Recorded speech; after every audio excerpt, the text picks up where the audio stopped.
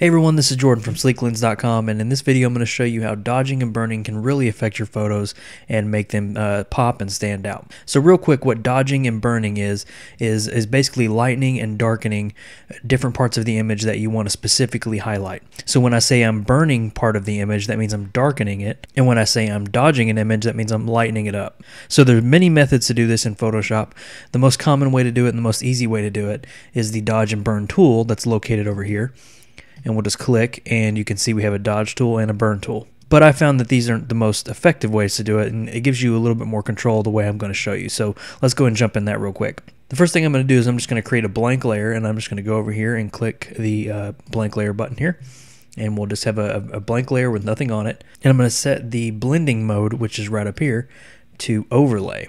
And then I'm going to grab my brush tool. And now, as you can see, when I paint over this tree on white, it brightens it up. But here's where we have the most control. I'm just going to undo that.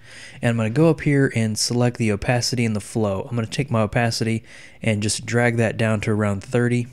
And then my flow, I'm going to do about 40-ish, somewhere around there. So now when I paint over, you can see it's not really doing much. But as I keep clicking, I can brighten up more of the image. So there we go, I'm just brightening up this whole spot here. And maybe I want to enlarge the brush and brighten up some parts of these clouds. So right around there. So this is just painting white. Just like that.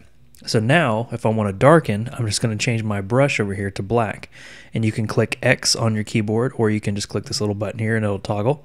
And now I can darken parts of the image. So just make it a little more moody up top. Maybe darken the edges here.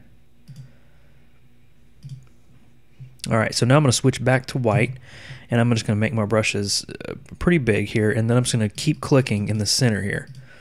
And what this kind of does is create a small sun effect where the sun is really bright.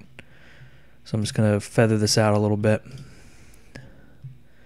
Alright, there we go. So now if I toggle this on and off, you can see the difference that it's made. So this was our photo before, and this is our photo after. So as you can see, there's a lot of things you can do with dodging and burning, and it's that easy in Photoshop, and I tried on your images and see how it works out for you. Alright guys, this is Jordan from sleeklens.com, and we'll see you in the next video.